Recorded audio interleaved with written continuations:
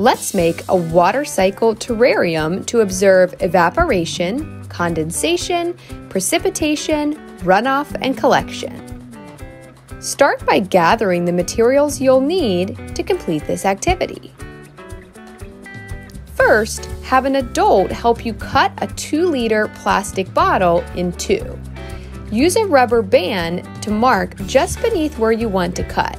This helps you line up a nice straight cut. Start with the box cutter to poke through the bottle. Next, use the scissors to cut around the bottle and separate it into 2 different pieces. The top of the bottle should fit down inside the bottom of the bottle so that they overlap about 1 inch. Pour some sand into the bottom of the bottle, about 1/2 cup.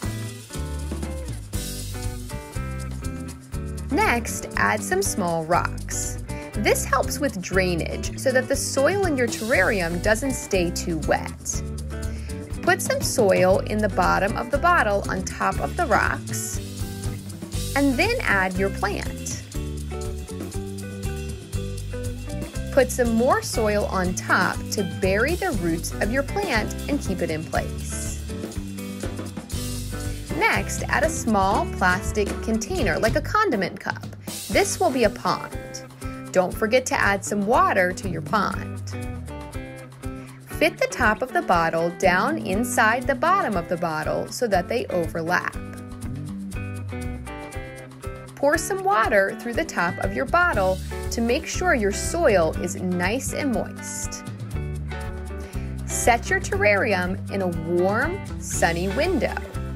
If you don't have a warm, sunny window, you can also use a heat lamp. Observe what happens inside your terrarium.